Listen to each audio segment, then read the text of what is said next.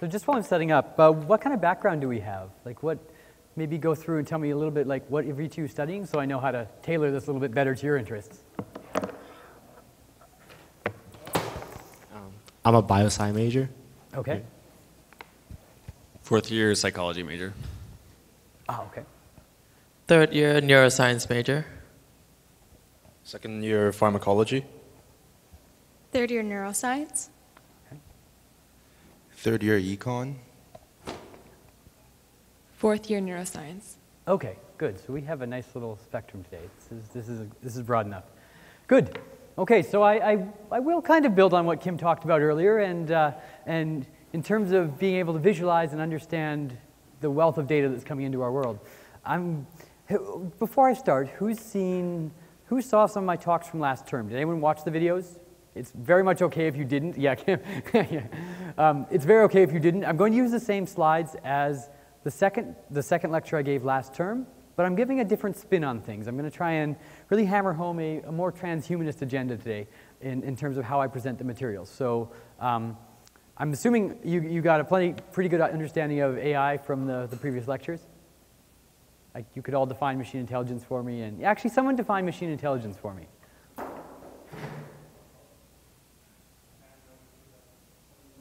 Anyone? It doesn't have to be right. Most of our definitions aren't right either. I'm just interested to see what kind of... Good, okay, very brave, a very brave soul.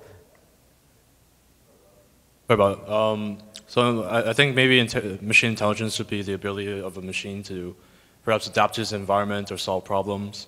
Like anything in the code that allows it to do that would entail some sort of machine intelligence. Awesome. Okay, great. I like that you hit on adaptability because that's something that will come into play today. Anyone else want to take a crack at it before we dive in here? No? Nobody? No? No more neuroscience? No? Okay. All right. So let's start. So I'm going to give you hopefully with understanding that you've had a background already in the other AI segments of the course. I'm going to try and give you another view into how machine intelligence really plays into our ability to not only assist with our daily lives and augment it, but also to replace functions, for instance, functions that have been lost through injury or illness. So look at how we can use intelligent systems to make life better in both a medical context and a everyday life, even for non-medical situations, and how we might be able to even go beyond a little bit, to go beyond just replacing or restoring function to actually giving humans abilities that they may not have had before we had machine intelligence. So I'm just going to go over a few learning objectives first here. One is that I'm hoping you're going to be able to define things like I just said, define assistance and augmentation, or be able to at least have some concrete picture in your mind of what I mean by these terms. Also, understand the challenges to interfacing a human and a complex system. This could be an assistive artificial limb, this could be a neuroprosthetic device, this could be your smartphone. So there's going to be some concrete challenges to interfacing, and you should be able to understand those challenges. And then also be able to state why machine intelligence is important to those kinds of interfaces, and specifically human-machine interaction. Also, just to dive a little bit farther in, we're going to understand what kind of abilities machine intelligence might be able to support or supplement or augment. Things like human sensation, our ability to actuate or interact with our world, and our ability to process information that's coming in from our world. This fits in with what Kim was talking about in his talk. So, to do that, we're going to understand how machine intelligence might actually be implemented within a human-machine interface. So I'm going to give you two concrete examples, little tiny examples, but hopefully this fits into what you've heard so far about AI and makes it concrete. And finally, I'm hoping you'll be able to give examples of how machine intelligence can actually enable better assistive technologies and better augmentative technologies. So that's our roadmap for today, and that's where I'm hoping we'll all get to. So at the end, we can sort of say whether or not that actually happened. Okay. So a key question here, this is a rhetorical question. We don't have to go out into the audience again. I've put you through enough already for the near term. Is what do you want to achieve that you do not have the ability to achieve? That's a pretty reasonable question. It's a question that we ask, hopefully, on a regular basis. And in the context of this talk, maybe not what do you want machines to do for you, but in what ways can actually the use of automation or the use of technology supplement and enable those things that you want to be able to achieve? I'm not saying we should put all our problems and all our woes off on the machines. I think that's perhaps heading down the wrong road, but that's another argument for another day. I'm sure Kim has some defined thoughts on that. But in this case, what can intelligent technology actually help supplement?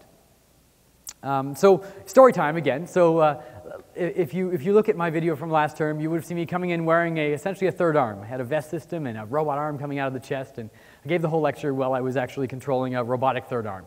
Now, I'm sorry you don't get to see it. We've been really beating that poor arm up quite a bit lately, and so it's not in any fit shape to come out and visit in the public. But why do I have a third arm?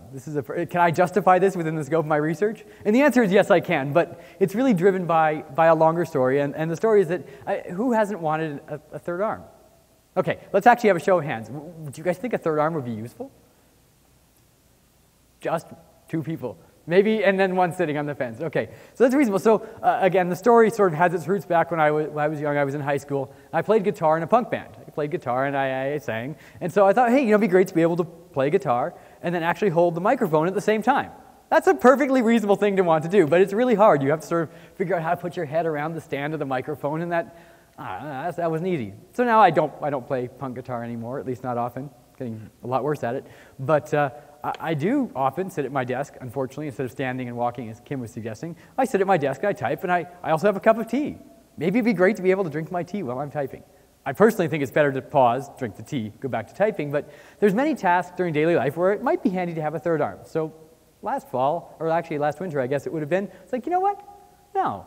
All the grant proposals are in, all the papers are written for this particular part of time. I'm going to build a third arm. So I whipped one up, and with the help of some of my students, over the last 6 or 8 months, we sort of whipped it into shape of having a nice system that can actually interact with the human body. So you can control this arm using either your muscle signals or things like joysticks, and it can give information back to you in the form of vibrational feedback. Sort of as this very cool Adam Parker, one of my students, whipped up this really cool sleeve that had vibrational buzzers in it, essentially, and looked kind of like something out of The Fifth Element, that sort of like white strap thing. And yeah, it was neat, because you could essentially control the arm, and the arm could talk back to you and tell you, wow, I'm getting really tired, or I'm hitting into something. Right now, Adam's working on this experiment where he smashes the arm into different things, and the arm starts to predict when he's going to smash into something and say, hey, stop, you're going to hit something.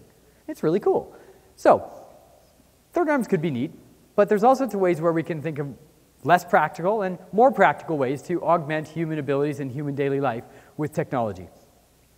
So just a review here, we already heard one good definition of machine intelligence from up in the crowd. Just as a basis, so we're all on the same page, for the purpose of this talk, let's agree that machine intelligence revolves around maintaining and using knowledge. Seems pretty reasonable. And by knowledge, I mean things like representation, how the data in the world is structured, prediction, forecasts or expectations about what's going to happen next, and control, ways to use knowledge to change how you're interacting with the world. I'd say machine intelligence involves using this knowledge in a purposeful way. So what are some of the strengths of machine intelligence? I know you've probably seen some of these already, but one is enhanced control over a changing and really increasingly complex world. It allows us to actually do something that I think we've all wanted to do since the dawn of time, when we were sitting in caves or tents and rolling the knuckle bones of sheep, is that we can predict the future. Machine intelligence gives us maybe a thin slice or a tiny slice into the future, but intelligent technologies allows us to take a current situation and roll that situation out to say what might be going to happen next. It's a very tiny and a very concrete form of predicting the future, and that's been a long-term human goal. And it also gives, taking these together, it gives really general tools, essentially the universal Swiss Army knife of problem solving when it comes to data and it comes to information. General tools for solving hard problems. And so this could be optimizing control of very complex systems or extracting knowledge from massive amounts of data. Maybe relevant to people here would be some of the medical data as well. Okay, so what are some strengths? So machine intelligence is one thing, but we can also then think of systems that not only are intelligent, but also can learn. That's a reasonable thing to expect from an intelligent system, is that it also not just is intelligent, but it changes its intelligence, changes how it uses and builds up knowledge as time progresses. So why would we want an intelligent system not just to be intelligent, but also to learn? One is that, well, it's important to be able to deal with unknowns. So there's times when we don't want to specify all the details, or we can't specify all the details of a problem. Machine intelligence can fill in that gap. Machine learning, specifically, can start to learn about those unknowns. Another strength of learning is the ability to deal with complexity. So systems that learn have the ability to start to handle massive input-output state spaces, essentially massive seas of data. And they can learn about each instance in that data. And most importantly, it comes back to the comment earlier, is that learning allows us to deal with change. If we're continually updating our knowledge or expectations about the world, if a system is doing this, it can actually adapt. can change over time during its operation. This is a very powerful technology. So, but let's talk specifically about today's topic, which is how we can start to apply things like intelligent systems and intelligent learning systems to human-machine interaction. Maybe the third arm I talked about earlier. Maybe it's me trying to play guitar and actually sing at the same time. Maybe it's something a bit more relevant to society. I would definitely say the music we created was not particularly relevant to society. So human-machine interaction is a really tricky problem. So okay, do you guys agree with that? Yeah? Do you always have a smooth time interacting with your computers or your iPhones? No, I certainly don't.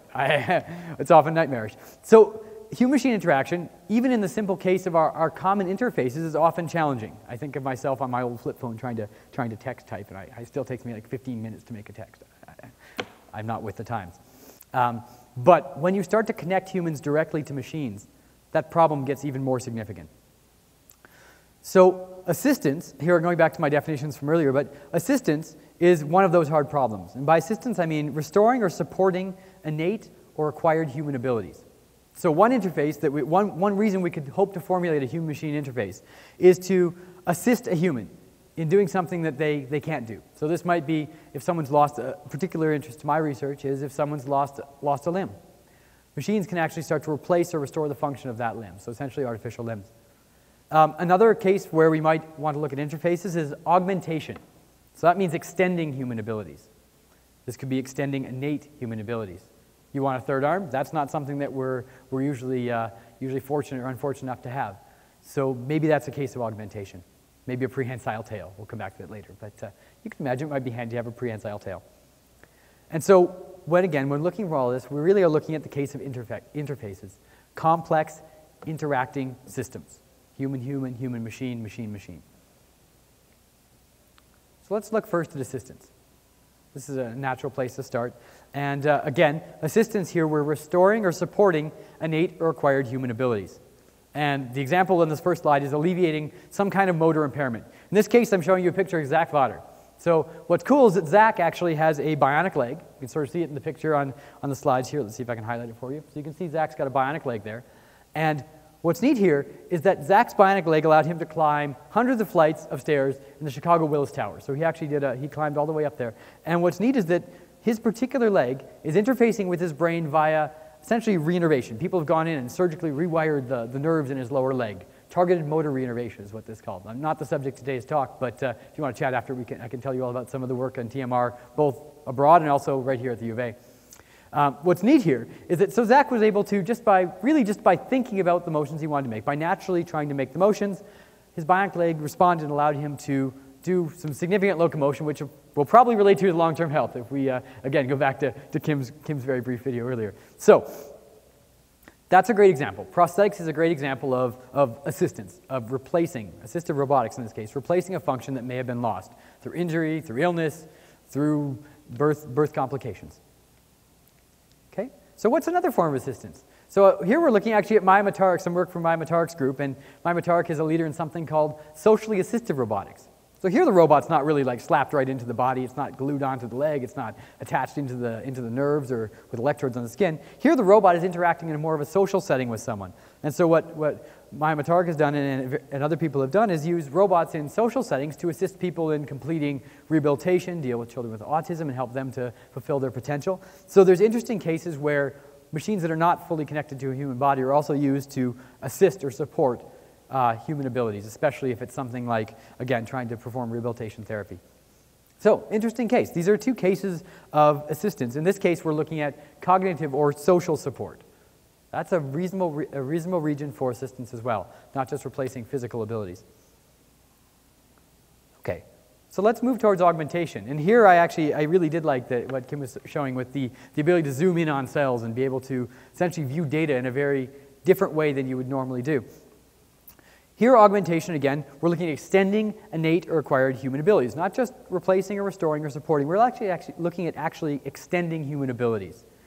And one example here is granting improved perception. So I didn't put the video in here just for the instance of clarity, but I encourage you to go actually look at the slides after and go check out the videos relating to this particular work. There's a link down there.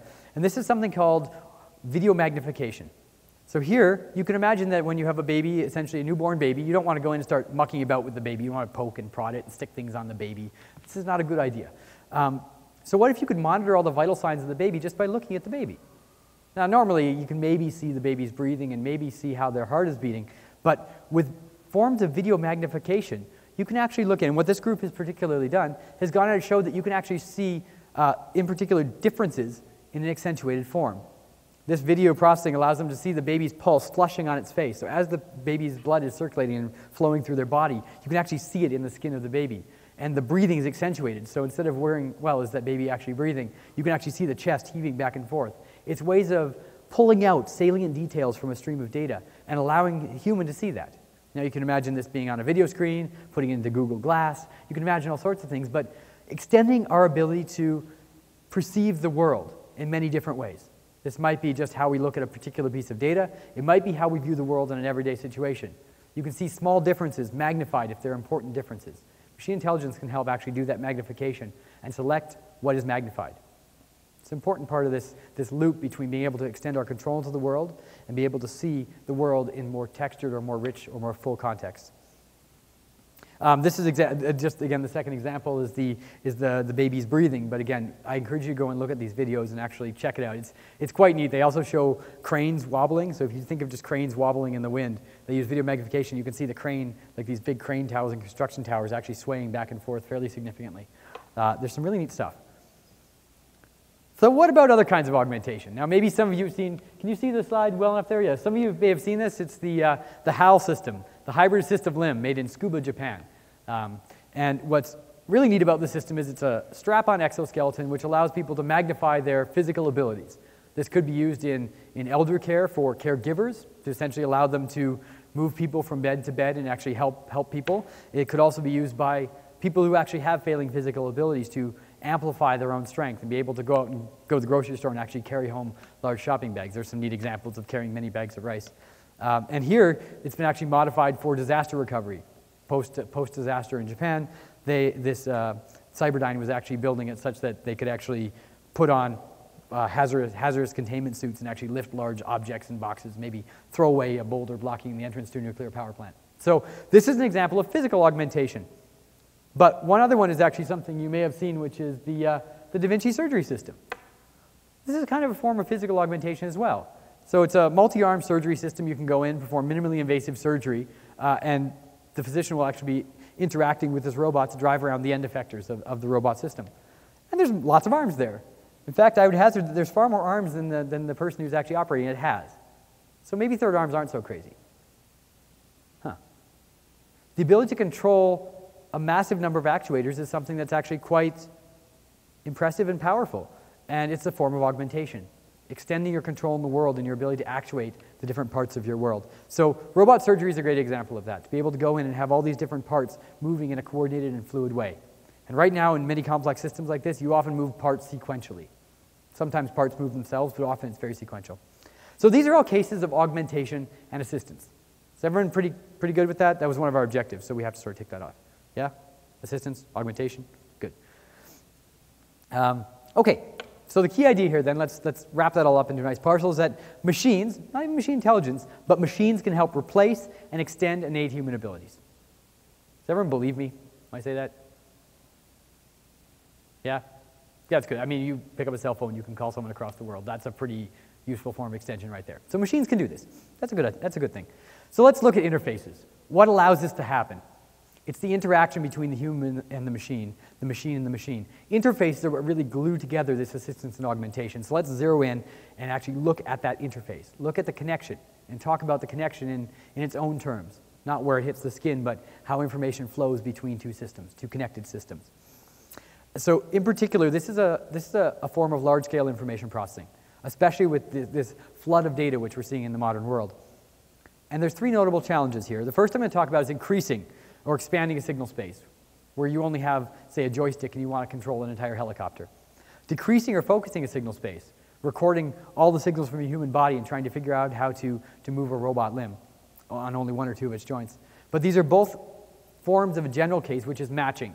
You have signals, input and output signals of one system, input and output signals of another system, and you have to find a way to virtuously match those signals.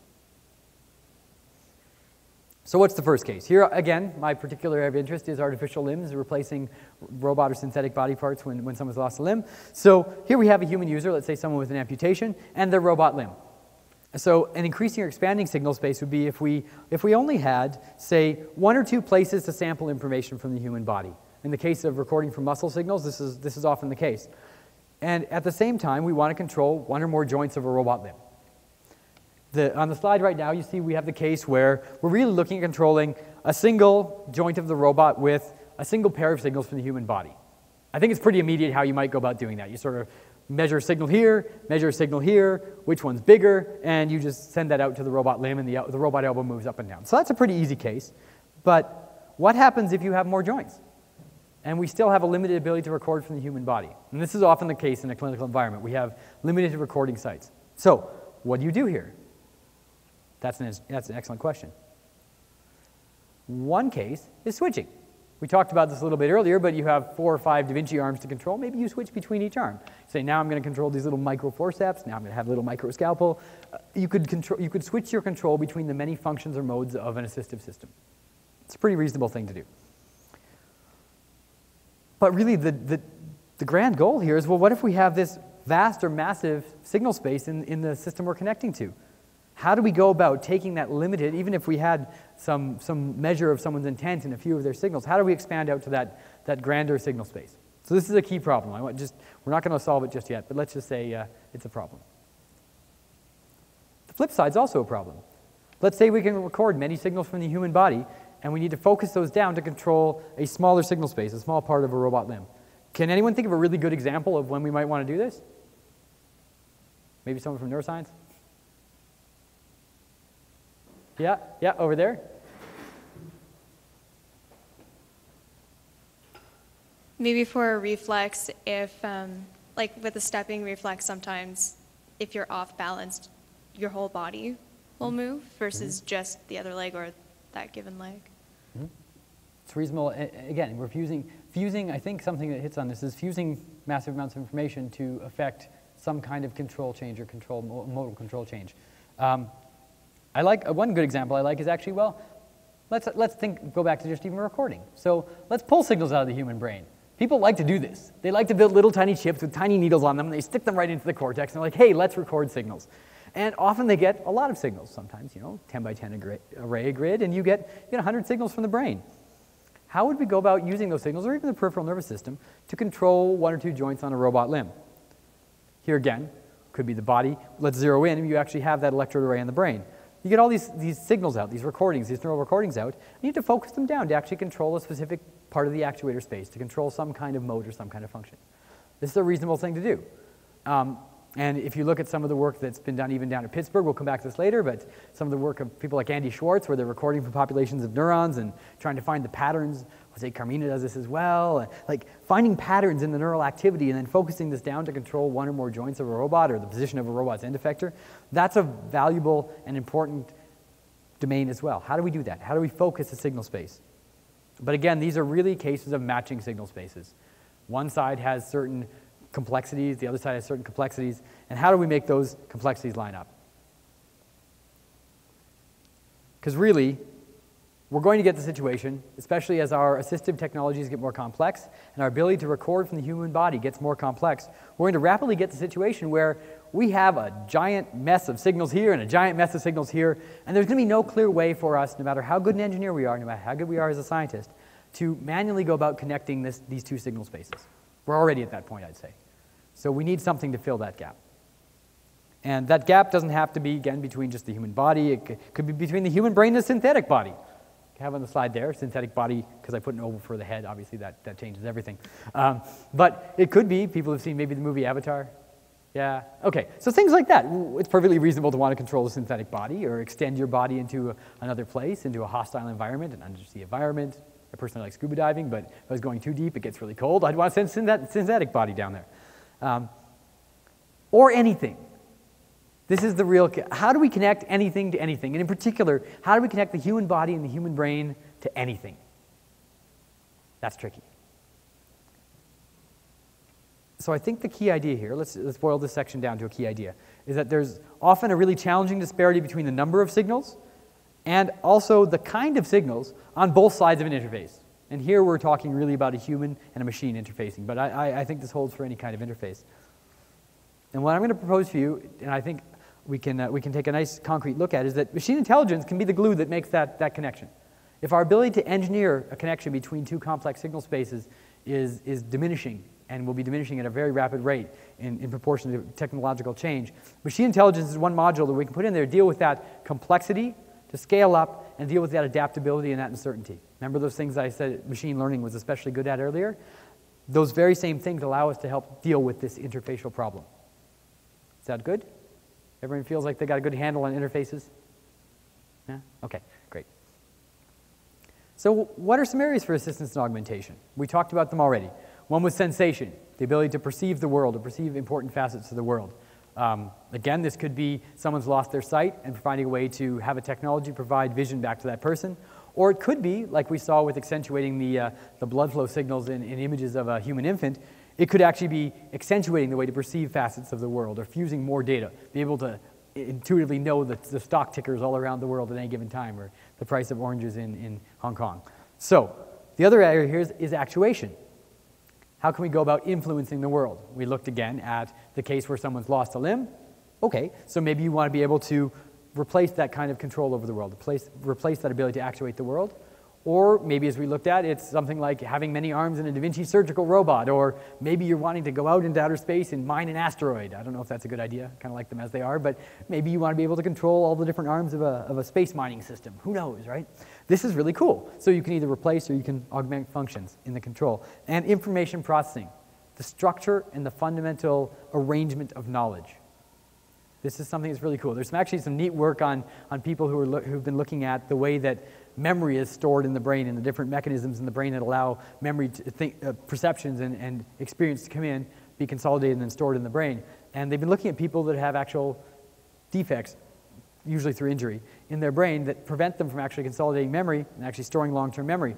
And what they're working on is a way to actually have a synthetic bridge, essentially a chip that the information goes out of the brain, pure neural signals go out of the brain, and this system actually helps give the right kind of input signals so that the brain can actually store long-term memory even after that module's been destroyed. Now, that's a case of assistance. You're replacing a function that's lost. You can also imagine cases of augmentation, where you suddenly have maybe a third lobe of the brain. Maybe some people have heard me talk about this before, but this is one idea. Why not have a third lobe to your brain?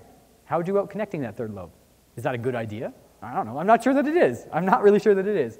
But this is another case of information processing. We shouldn't limit our thoughts about how we can extend or augment our abilities just to perceiving and just to acting. We should also think about it in terms of fundamentally how we approach the use, maintenance, and acquisition of knowledge in the world. Okay, so then back to the idea of machine learning.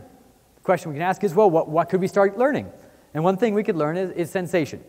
Sensation is related to things like prediction, forecasting the future. We could learn actuation, this is a form of control learning, and we can learn information processing, which is a form of representation learning. And so maybe you heard about this in the earlier AI lectures? Yeah? Things like representation learning, predictions, control, a little bit? Okay, we'll leave that for now.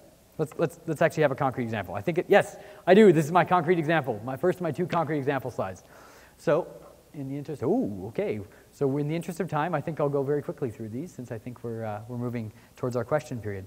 But one example here is, well, how could we, let's say we're taking signals from a human brain. Just humor here, we're putting some electrodes into a brain, we're recording signals, and we have a robot limb, let's say, with 3 joints. So one way we could learn to connect those two is through labeled examples. And this is actually what's done in a lot of the pattern recognition work and some of the work the really exciting work with people controlling robotic limbs using direct brain recording, plugs right in the brain.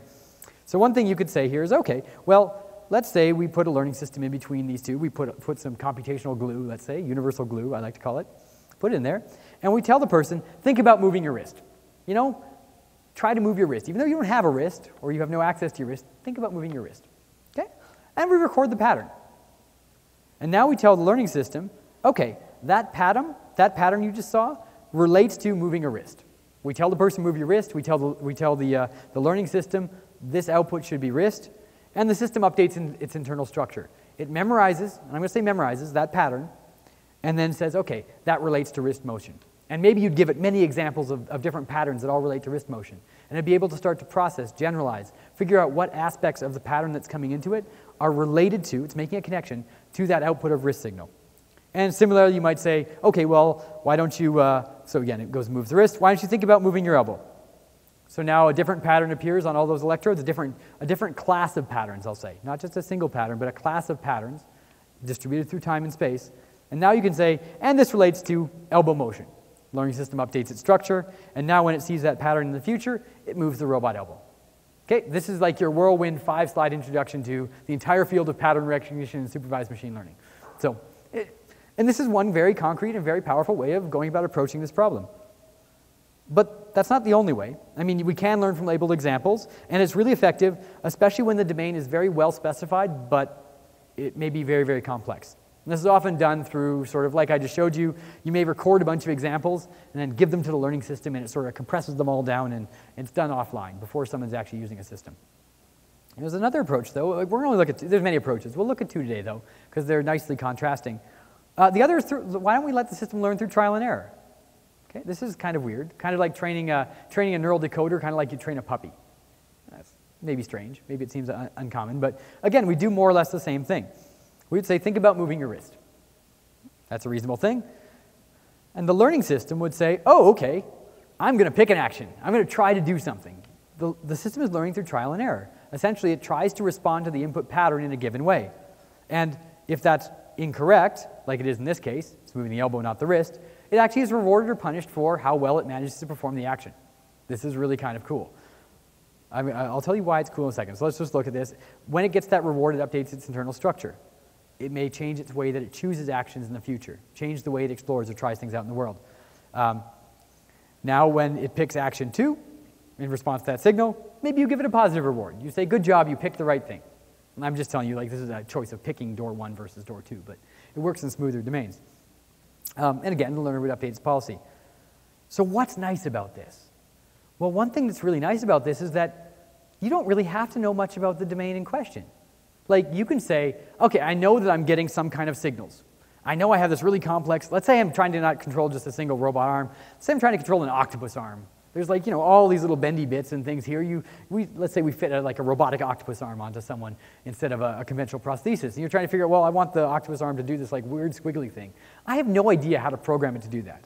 In response to neural signals, I would never have an idea how to do that. But I know when it's done it. I can say, yeah, you did that. Or you're doing something so very different that this is obviously very wrong. So we can give a scalar, a single signal that says how good or bad a system is doing, and it can use that autonomously to begin to change how it interacts with the world. That's very different from the supervised case I showed you earlier, where we have an input pattern and we tell it exactly what the right output is supposed to be. It's like me giving you a multiple choice test. In the first case, you try something, you pick A on the first question, like is augmentation, let's say, what is augmentation? It's like A, B, C, or D, and maybe D is like going out for a cheeseburger, and you pick D, going out for a cheeseburger. And I say, no, the right answer is augmentation is actually extending innate human abilities, and that was B. You should have picked B. And you're like, right, it's not cheeseburgers, it's extending abilities. And next time you see that exact question, you're going to go back and you're going to pick B, right? Trial and error learning is that you pick D, going for a cheeseburger, and the system says, nope, that was really bad. Next time you have to go try a different one. Maybe you pick A, which is not going for a cheeseburger, and it's also wrong. And so it's like, oh, okay, that's still bad. And then maybe you pick C, which is even better. So the idea here is that there's different ways that you can actually cause a learning system to change its internal structure. And by relationship here, I also mean there's many ways you can cause an interface or the connection between two complex systems to begin to change its internal structure and to remap. And depending on how well we know our problem and how well we're able to sort of suss out exactly what we want to be done, we can use any of these different kind of learning approaches to achieve the results we want. And what's neat about the trial and error case, and this, again, my research is largely in the trial and error case or in the real-time learning case, is that, yeah, it can be done in real time. So instead of recording a bunch of examples and then doing this while the system is sort of asleep at night for processing and compiling, this can actually continue. It can continue to learn about someone, predict what they're going to do, and help improve their control while they're interacting with the system. This speaks towards that, I mentioned at the beginning, transhumanism, extending human abilities, moving beyond just a simple human body to a human-machine hybrid body. You know, these are all sort of big ideas, but if a system can continue to learn and continue to adapt while it's being used, then you can have co-adaptation.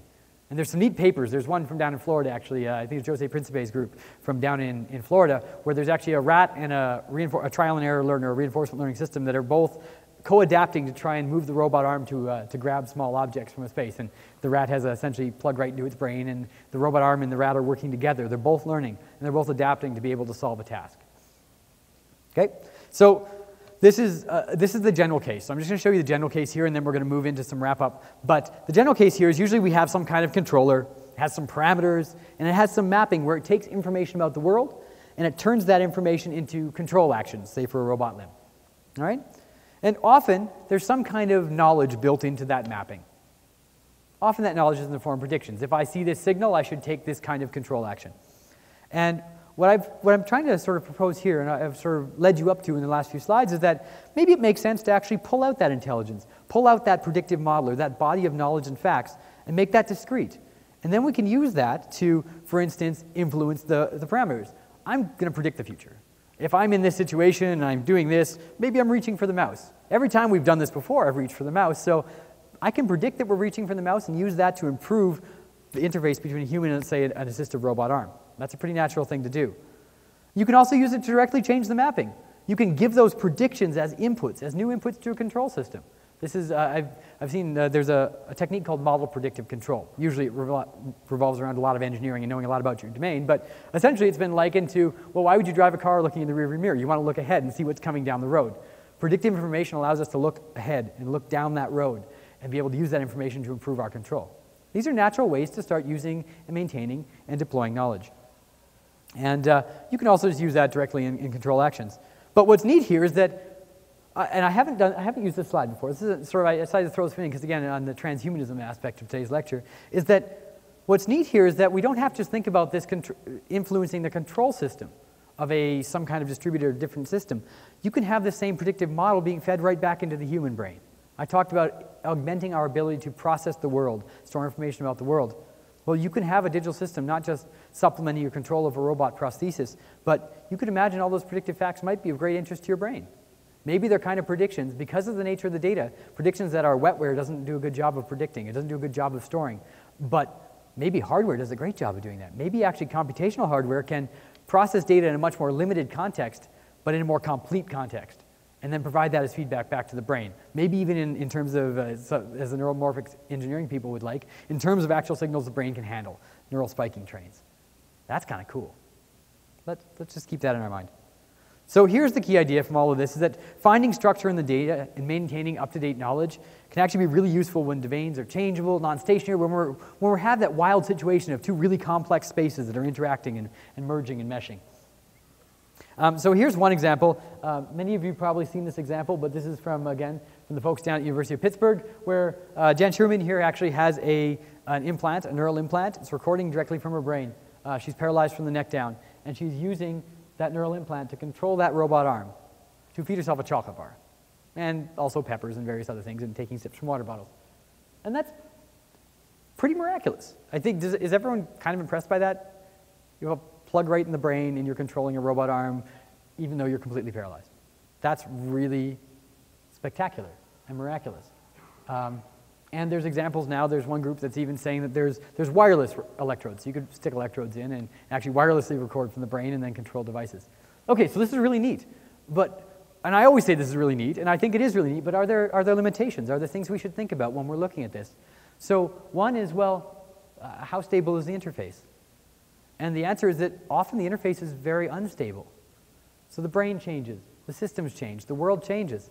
And right now, our classical approach to interfaces is actually not able to handle that change. This is maybe people will yell at me after this, and I'll get angry emails from other scientists. But really, our interfaces at this point are not capable of changing and adapting along with the system. Usually we have to retrain.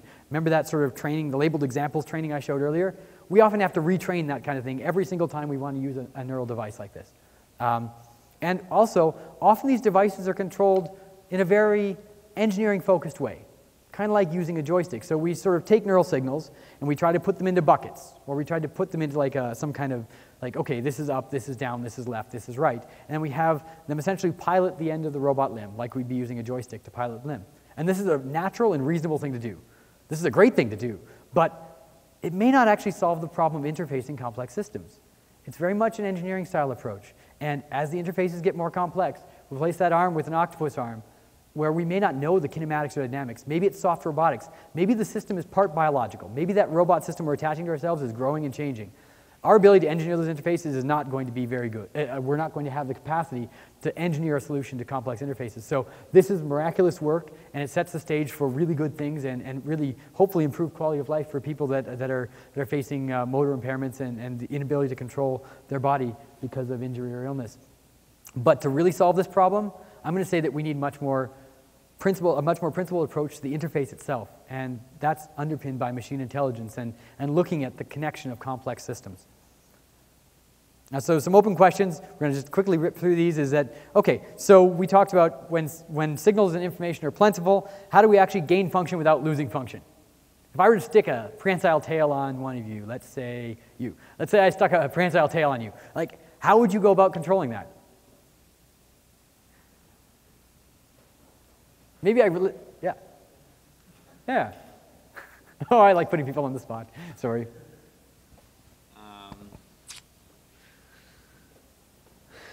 I'm assuming it would be based on maybe, I don't know, you could imagine what it would be like based maybe on your exposure to it, like in the media, or thinking, no one knows, I don't know. Well, that's the thing, right? So, I mean, okay, let's say that you are recording. I mean, I'd probably like wiggle my butt or something trying to figure out how to make this thing work. But it's not clear. You'd have to focus on it, and you'd have to really devote a lot of your cognitive and physical architecture to making that piece work. If I were to slap electrodes all over your arm, and you could move your arm to control your tail, maybe you'd get a full and comprehensive control of your tail, but you sacrifice the use of your arm. You have to say, I'm using my hand and my arm to control the tail. So this is an open question. How would you go about, controlling a pair of wings? You always think, I'd probably just do this with my arms. And that doesn't, I mean, maybe that's kind of what I see birds doing, but I don't think that's right. Or an internet spider. Really, we need a good, continuous, and low cognitive bandwidth interface to be able to control, like, how a small web crawler is moving through the giant, massive sea of data on the internet. It's not an easy question to answer. It's how even if we have an infinite amount of information we can record from the human body, it still causes us to sacrifice something to get something. And maybe in biological connected systems, that sacrifice is not quite so significant. Okay, and the opposite of this is when signals and information are scarce, how do we gain extra information from limited data? So I'm going to ask someone else a similar question, is that if I were to, I'm going to give you 3 buttons. I'll pick on you again. You answered the question already, but I'll still pick on you. I give you 3 buttons, and how would you fly an airplane or drive a race car using only those 3 buttons? Use trial and error and see what button does what, and then see how everything works, and then try to coordinate. Yeah, well, you have 3 bits of information. You can say button 1 is on and off, button 2 is on and off, button 3 is on and off. You only have 3 pieces of information, but if you've seen the inside of an airplane cockpit, there's a lot of stuff in there. So, like, is there any clear way you can think of to actually go between those buttons in that giant airplane cockpit? Yeah, oh, yeah, well, okay, because if you actually have an answer, please let me. So perhaps in that scenario, like perhaps the timing of the buttons would be crucial to piloting the plane too. 'Cause, like, perhaps if you tap one button 3 times and maybe alternate between 1 and 2, like, it gives you different controls, and perhaps it controls the ailerons or the rudder, thrust, stuff like that. Yeah. Okay, so this is really cool, and this is actually a viewpoint that people don't usually take, is that time is important. People usually are scared of time. One of my mentors, Rich Sutton, says this very much, that people are scared of the temporal aspect of data, but how the spikes come down our nerves, how the information and data is sequenced is critical. So yeah, that's one actually, so maybe this is a good stab at that, is that we have to be able to better respect and extract information from the time series of data, not just from pairs of labeled examples. And most of our work now is on pairs of labeled examples. So this is really cool, and it goes more towards the real-time approach, which is, of course, why I'm biased. Right up front, I'm biased. I think this is a cool idea. But this is good. So these are the big questions. These are hard questions. These are unsolved questions. And again, I like the prehensile tail example or the pair of wings because I can't really think of how I do that without having to figure out a way to like coordinate, do some kind of like funky chicken dance to make the tail actually work. But again, this is my stab at a possible solution. It's a bit of a cop-out because it's a very generalized approach, but let's solve AI. Let's solve machine intelligence. Let's solve human-machine interaction and maybe one of the pathways to singularity. Maintaining and using knowledge, representation, prediction, control in a purposeful way may be one of the doorways to let us do all those things that I can't quite think about how to do right now. Because maybe it won't be me that's doing the thinking. Maybe it'll be a collection of me and some kind of night third lobe that is all computational that's actually able to solve those problems. Maybe that's where we're going. Is that a good idea? I don't know. I see heads that are sort of innately shaking in different directions, but that's okay. So maybe machine intelligence is a good thing to help us at least explore that path and decide whether it's a good idea or a bad idea. So let's go back to our learning objectives, and then we can cross things off, and oh, we're right on time. Huh. Yes. All right. So first learning objective, do you guys think you could be able to define assistance and augmentation? Yeah? I hope so. I see nods. This is good. You can nod. You don't have to put your hands in. You're just nodding or shaking your head. Some feedback is good. We talked about feedback. This is a closed-loop system. Okay. Do you sort of understand the interfacial challenges? Don't even have to remember the three cases I talked about, but do you sort of have a good idea why interfaces are not just a simple, like, I put a wire here and put a wire here? Okay. Good. And also, do you think you can state why machine intelligence might be important to facilitating good human-machine interaction or streamlined human-machine interaction? Okay, reserve nodding of heads. This is okay. Well, I'll consider that a limited win. Okay, and okay, let's look at what abilities machine intelligence might support. Everyone's cool with the ideas of sensation actuation and information processing in some form? Okay, good. More nodding, that makes me happy. How machine intelligence is actually implemented within human-machine interfaces. Remember our two concrete examples? Were those clear? Sort of? Okay, I'll take a sort of. And also, can you give examples of how machine intelligence might actually enable assistive or augmentative technology of the future? Does someone want to work on this? Anyone want to do research in that area? No? Okay. We're always looking for good people to think with us, so excellent.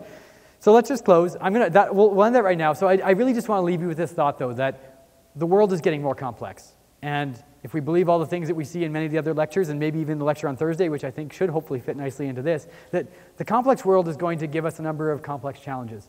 And a lot of these challenges are about how complex things interact with other complex things, and how the information flows between them. And that's non-trivial. And if we keep using the approaches that we use today, if we think about the data in the way we do today, we may not be able to actually think about those interacting systems. So let's think about the interface, let's think about data, and let's think about specifically how machine intelligence might be able to allow us, AI, machine learning, and all different kinds of machine technology, may help us to go about embracing a world where data is coming in faster than we know what to do with it. Great. Hey, thanks so much.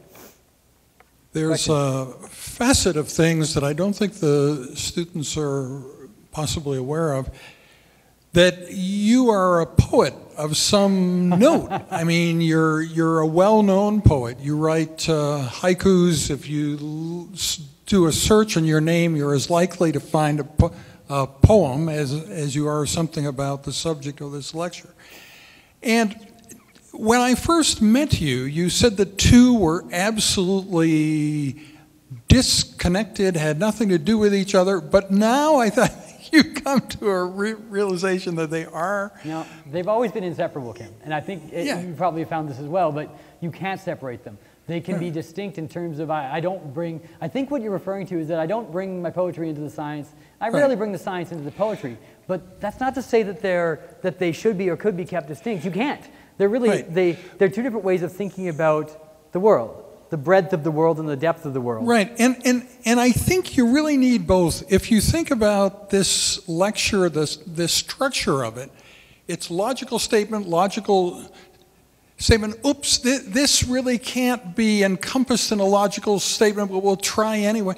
And after a while, it sort of wears you down, and a part of yourself wants to deal with the things that are not over intellectualized. The idea of just going with the flow, going with the feeling, the way you might do in a poetic phrase. I think that's why it has so much appeal. If you put those two things together, then you become a complete person. Otherwise, you're like too logical, too intellectualized. You're right, and actually I think what's really important there is that when you're looking, especially looking at science, you said logical statement, logical statement. It's very linear. It's very essentially one thing proceeding to the next, like a chain of beads. And what's important about poetry, what makes really good poetry, in my opinion, is that you have many parallel readings or many parallel ideas that are moving through a single train of text. And so bringing that to science is very important. Realizing that many different concepts can exist at the same time. You don't have to collapse one probability waveform and just get one world. Multi-world hypothesis from quantum mechanics. Everything can exist at the same time. And acknowledging that and embracing that actually helps with the pursuit of science. You have to be really rigorous about how you do that, but it's quite neat. You can take the same, well, how am I going to actually, let this metaphor all roll out? And it actually has to be the same in the science when you're pursuing the science. So what I find very satisfying is that, the stereotype of a scientist, you can imagine a certain bias that maybe you naturally wouldn't like or wouldn't respect poetry, right? So you're living proof that stereotype is wrong. Well, that said, I don't write poems about artificial limbs because I don't think they'd be very good. I'm much better at writing poems about trees and rocks and things. So I'm going to stick with the trees and rocks and not try and couple it too tightly. I find that's where I usually start to fall down. Questions from the, yeah? I just had a question about going back to, you were mentioning the rewards and punishments in the second system. I was just kind of, so computers are kind of like, you think of them formulaic, very like, they're programmed, they're pre-programmed. So how would they get a sense of like preferring one input over another in terms of like the reward and punishment? So you mean, how do we actually phrase the reward and punishment? Yeah, like is it just that you're saying that this input is good and this input is bad and you're just like writing that in code? Yeah, no, usually what we do is we take away their TV privileges for the night and we make sure they only eat healthy things and no dessert. And that's their negative reinforcement, although it should be positive. So really what you can think of in the computational sense is that you can hard code in goodness and badness, much like you might be able to hard code that into our biology. That certain signals are bigger on a certain signal is good and lower on a certain signal is bad. And then you can provide essentially inputs to that signal line. Like think you have I'm giving you a whole stream of input. I've got this bundle of fiber optic cables coming right into your brain, let's say, okay? And you're getting all sorts of data flashing on these cables, but I tell you one cable, this cable right here, is important, and that you want that cable to be on all the time. You don't want it to be dark. You want it to always be flashing bright light at you. That's the analogy to providing reward. So we're actually telling a system that a single signal is special. We're hard coding that into its makeup and saying optimize that signal. Does that make sense? Is that answering your question? Yeah, it answers my question. And then the reward itself, though, is how you say is good as bad, is like that's your leash on the system. If you think of you're taking your dog for a walk, how you phrase the reward or how the system interprets all the different things that are happening in the world and turns that into a reward signal is still something that's quite tricky. That requires great skill because if you tell it the wrong thing about reward, it will lie, cheat, and steal to be able to achieve that reward. It will not do what you want it to do because it's doing what you told it to do, which is optimize this individual signal. Right, and I guess maybe I was extrapolating in my own mind without making it clear in my question. I'm kind of thinking in terms of once maybe the singularity has been reached, and we're theorizing that these machines are on their own will kind of creating various programs or doing their own things independently. Would it just be based off of the thing that you've input originally, or would that be modified? Does reward change? Yeah, what kind of? Because if it's hard coded, I mean, you presume that wouldn't change. This is good. So looking at our biology, there's certain things like, we look at Pavlov and his puppies, and if you can see the way dopamine flows through the brain when you present it the idea of a steak or you condition it to see a steak after a bell and things like this. So there's some things that you can think of, okay, well, there's some mechanisms here. But let's look at other kinds of reward. So are you rewarded when you feel like you've learned something? Do you feel good about that? Some people do. Some people don't. But so there's a distinction you can make, often not, I just actually wrote an article saying that the distinction is maybe not useful in all cases, but between extrinsic and intrinsic reward. And we hope that all our students at the university are intrinsically motivated, that they're driven by knowledge and the pursuit of knowledge, and that actually has been shown to lead to much better performance in classes and things like that, and better synthesis of knowledge, blah, blah, blah. Okay, teaching aside. Essentially, you can think of rewards that come from within a system and rewards that come from outside a system. And in the computational sense, there's been some really neat work on intrinsic motivation, intrinsic reward, whereby a system is actually driven by its own learning progress. where essentially the change in its understanding of the world, the change in its internal structure in a positive way is driving essentially reward back into the system that changes how it behaves and how it interacts with the world. So reward itself doesn't have to be hardwired and fixed coming from the outside world. And the reason for that is, well, where do you draw the outside world? Let's look at you. Take you, you have a boundary, skin suit, sort of interacts with the air and water and things like that, hard objects. Okay, so is that where you draw the line? Like, if I talk about use an intelligent system, is that the right boundary to draw? Is that where you end and the world begins? Maybe? Or do we go actually closer in? Do we go to your brain? Do we wrap a little shrink wrap thing around your brain and say, okay, well, even the spinal cord, we don't even worry about that. That's just wires going down with some processing units strung along the way. Maybe your brain's where we draw the line. And then the world is everything outside of that little thing, that little protective envelope wrapping your brain. Is that a reasonable place? If so, I mean, rewards are still coming in by signals, but there's a lot of reward architecture happening. Do we actually just zero down and you're like, is your prefrontal cortex where it's at? Are we looking just up there and all the dopamine neurons that project into it? And that's definitely external reward. I mean, the reward's coming from a deeper brain structure. So the line gets really tricky, and things change. The way that we wire our reward, the way that reward is processed changes over time. Long-term potentiation and depression of the different neurons in the brain can change the way that we respond to stimulus. Cocaine addicts have a real problem with this. So the answer is your question's a tricky one. And if we're moving towards a system where things are getting progressively malleable, then reward will be progressively malleable as well. And you could have a system that, did any of you see Rich Sutton's lecture from last term, the student presentation night? Should have been, yeah, exactly. It should be out. I encourage you to watch that, because Rich was talking about some neat things about, is the actual physical body precious? Is our intellectual body is actually precious in a case where you could replicate and copy yourself, and you could have a copy of yourself that was optimizing for cheeseburgers on a Thursday, and another copy that was optimizing for your learning progress, and where you can make copies and destroy copies at will. It's a really provocative lecture. So couple that with the idea about, well, where's your motivation coming from? What is driving your trial and error exploration? And you get a really muddy picture, but a really exciting picture at the same time.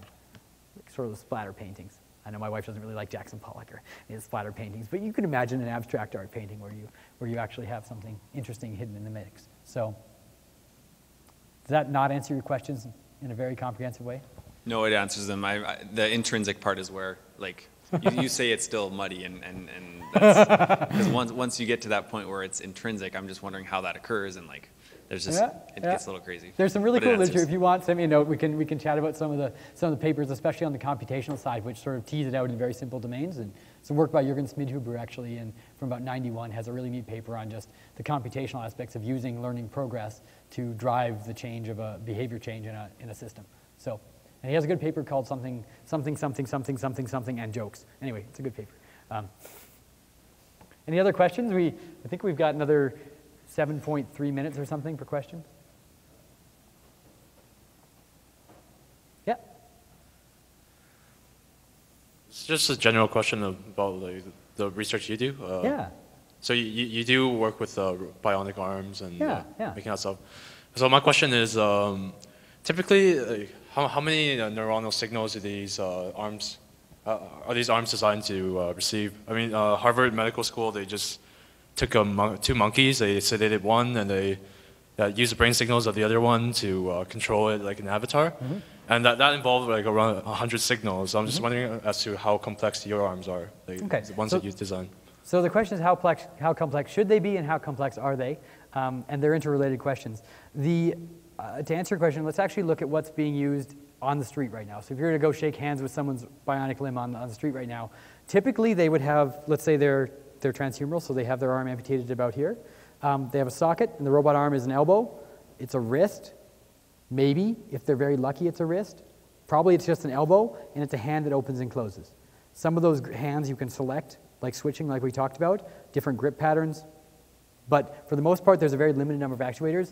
The signals coming into that device the signal space is also very limited. There'll be between 2 and 4 electrodes that are stuck inside that socket. And they're not stuck into the nerves, they're actually measuring from the skin. So muscles are like amplifiers for the nerves. Essentially, nervous information comes down, fires a muscle generates electrical activity, you can record it from the skin. This is called myoelectrics. And most dominant electromechanical prostheses are essentially myoelectric controlled. You can take it off at night, put it in a closet, and it doesn't have any wires going into your skin. So most of the work that I focus on right now is focused on that setting where you have a limited number of input signals between, say, 4 and 8 electrodes that are attached to the skin of the arm. Or we actually are working also with targeted motor and sensory reinnervation. I said I wasn't going to talk about this, but the idea is that our plastic surgeon can go in and actually start to rewire the nerves in the nervous system so that all those nerves that would have gone to that amputated limb are now snipped onto actual muscles in the upper arm. So now when the person thinks about closing the hand, they no longer have an actual muscle group in their upper arm fibers. We can record from that. And when you poke them in that muscle group or somewhere near it, the sensory nerves also have sort of been rewired and reattached. And so now they feel it in the hand they don't have. So we're working in that setting as well, which gives us access to a greater diversity of signals and a greater both input and output. But right now, the main focus of my research especially is on devices that will be able to, say, go out into actual use by patients in the near term. That's not to say I'm not interested in the more complex interfaces. It's just we need to start in a clear setting so that we can understand the actual interfacial challenges. So that's where I'm coming from, where most of my work is in something that we can hopefully get into use by amputees. Did that answer your question? Oh, sorry, just on a side note though, we do, just back onto multiple monkeys and multiple humans, I have some great fun when people come to the lab and I essentially have 2 people and we'll hook different electrodes up to different people, different myoelectric electrodes, and they're both trying to control the arm to do the same task. It's pretty good fun. And it gets to some interesting team issues, interfacial issues. Does that answer your question? Good. Anybody else? I think we're out of time. Oh, Kim, you have a final comment? I would expect you to. Yeah, so, no, I think what's fascinating, don't you, is that in a very real way, this session worked just as well as when you had, the actual arm. In other words, them, fantasizing about what the arm would be like works just as well as having the real arm here. The real arm is a little bit distracting because you haven't seen anything like that before. And so you wouldn't be listening quite as closely because sometimes you're more interested in what the arm's doing than what he's saying. I'll be waving the third arm around and completely lose the point. And when the arm's not here, in a way the lecture works better, but particularly with them knowing that they can see the arm on last terms of video, it sort of all works. So anyway, thank you very, very much. I wanted to talk with the students a little bit about Thursday, where we are interacting with David Pierce by Skype. Now, you can find his previous teaching sessions in this course and also other lectures of his. You'll recall that what I talked to him about last time, which was different from the other things we've done in previous terms, was particularly his idea about gender and the fact that if women were in charge of everything, that the world would be a much better place. And there are women actually who hold the opposite view, that all of the advancement of mankind, men have been responsible for that if women had been in charge, we'd all be living in, grass huts and we wouldn't have iPhones and, all this kind of thing. So what I plan to do, I don't think it's necessarily what he would most prefer, but I'd like to kind of challenge his idea about the fact that the world would be a much better place if women were in charge of everything, but they're not, territorial. And there are many things that men have as, characteristics that lead to war and bloodshed and misery for human beings worldwide that women just don't do, What would happen if we bring this other idea that men have been responsible for most of the advances of the human species? I think it will be really fun to kind of challenge him to tell us what he thinks about those two things. But his main thesis, which when you talk about it without him here, you just kind of immediately reject, and that is getting rid of all pain and suffering.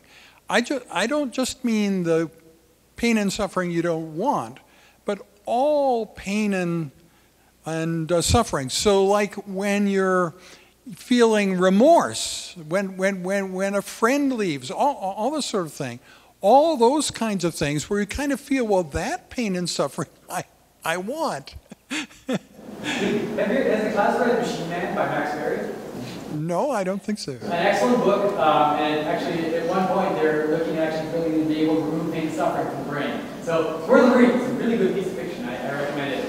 Yeah.